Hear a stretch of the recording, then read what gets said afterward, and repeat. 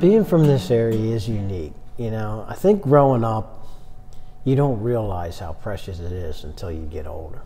You really don't. You don't, you know, because you're native to it and you think it's normal. I learned from my grandfather, that passed on to my sons and daughters, and now a couple grandsons. My father was an active bayman. My dad was always jamming on either the banjo or the guitar. My great-great-grandfather did this for a living. My dad was a carpenter and he always was making things. My mom was a children's book illustrator. I started shaping surfboards for myself because I wanted to ride things differently. I saw someone with the basket one day and I said, wow, that's beautiful. She goes, oh, I made that. And I said, what? Okay, you can make that? When I was a teenager, I painted a tomato sign that said Tucker Tom. I hung it on the fence, and people throughout high school knew me as Tucker Tom, and now I have a display in the actual Seaport. So I feel like I'm still Tucker Tom, just on another level. 4 years ago, I was here at the Tuckerton Seaport and inquired about if blacksmithing was an option here. There's 2 fish made out of shovels mounted to a brake rotor and cattails. The week before I built them, those shovels were in use by the guys I work with.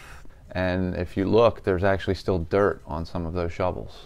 Barnegat Bay Sneak Box, when it was built to ride on top of the water. So they were rowed because there was no motors. They sailed, you know. The Barnegat Bay Sneak Box mainly was Jersey, Barnegat Bay. This hollow-bodied surfboard I made is a 1930s design made by Tom Blake.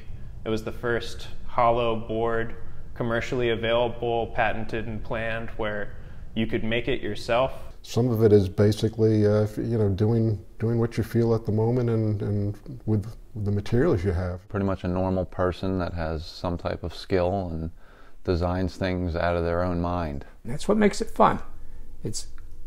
I don't do it professionally, so I can do what I want to do. This is my hobby that kind of sets my mind free and allows me to relax. This is nice to be able to come out here and have a vision in my mind and interact with the people that are coming by asking questions about the craft. Anybody can be an artist. Do we all have to be a superstar? No. We can all enjoy music and art. It's for folks. We are able to highlight people who otherwise wouldn't have a platform for it. So we're able to just provide that for them.